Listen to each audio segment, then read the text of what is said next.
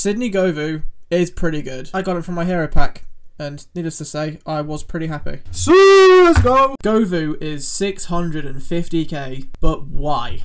So I decided to try him out, and these are my thoughts. So straight off the bat, Advanced Forward ++ is brilliant. I love Advanced Forward. It's the second best. Poacher is a bit better, but again, in the card like this, Advanced Forward ++ goes a long way. Govou has brilliant attacking AI. He's always where you want him to be in the attack. He makes great runs in behind, which helped with his playstyles, and he does actually beat some defenders and get through.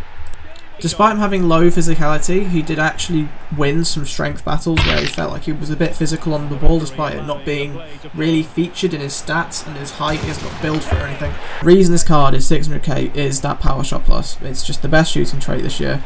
Finesse Shot Plus, also very, very good, but in the right hands, Power Shot Plus is probably the best. It's just nuts, the stuff you can do with that. His lack of playstyles outside of Power Shot Plus, Rapid and Quick Step was quite noticeable. He really could have done with it like Press Proven or First Touch. You can really tell, sometimes he can't quite get away from the defenders when he initially receives the ball.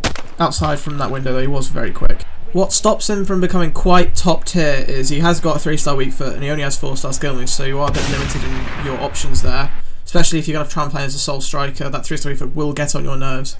I would give Govou an 8 out of 10 for rating. I mean, the card's good, but expense-wise, too much for me. 700k is a lot of coins, and there are better options in the market at that price point. For ability, I'm going to say now a 9 out of 10. He's got great pace, great shooting, good dribbling. He's held back by his 3-star weak foot, and he won't win any headers for you, but apart from that, he's pretty good. Links-wise, 9 out of 10. He's a French hero in Ligue 1. He'll get full cam, but he won't really provide too much for your team because Ligue 1's not a great league.